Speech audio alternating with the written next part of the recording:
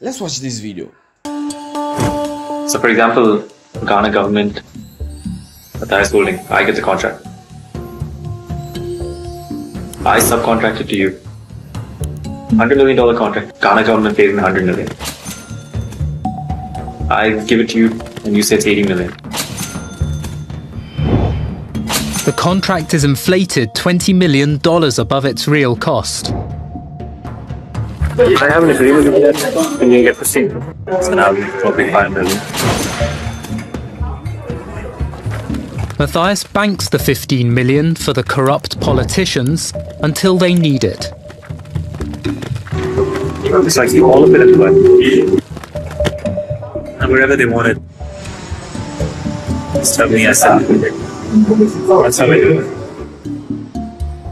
That is the way in which corruption is facilitated. To create the corrupt funds, the corrupt commission is exactly how it's described.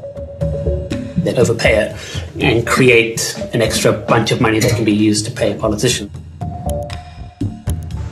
Most important thing for me in Africa is people trust me. All the politicians trust that whatever money I have in theirs is safe. That's the biggest confidence that I have. They trust me because they know that I'll pay their commission. That's incredible footage. Al Jazeera has made a video.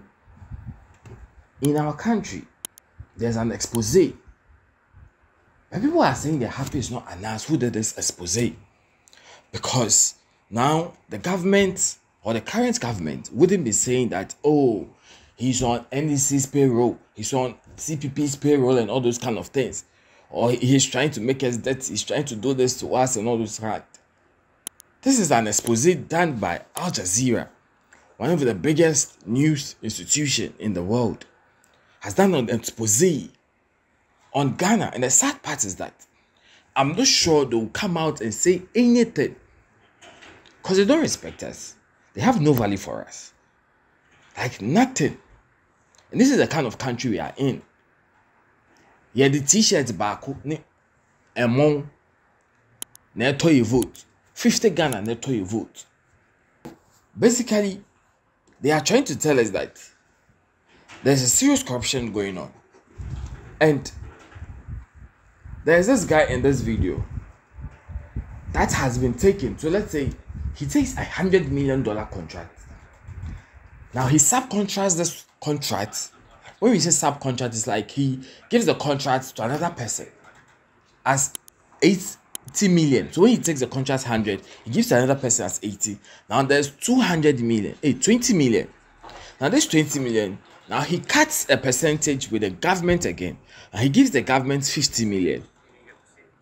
Now he takes 5 million for basically bringing somebody who knows how to do the job and paying the corrupt politicians 15 million out of the 100 million. Now, because of money laundering and all those kind of criminal cases in the country, they give this whole 20 million to Matthias. Now, Matthias takes this money to Dubai and puts it in a bank there. And this is not just Ghana, all over Africa. And it is so surreal that we are able to pay somebody $5 million just because we trust the person. So now they give all this money to this person. Now the person puts this money, $20 million. Imagine what $20 million could do in our country. See our roads, see our schools. Charlie, it be like my heart served the camp. Now upon all this money, we give it to this person, places in a bank in Dubai. Now Dubai are able to work with this amount of money in their country. Now they'll be telling us, oh, visit Dubai. Dubai has a very nice country and all this kind of thing. No, it is our money that is to build. Now our country is suffering.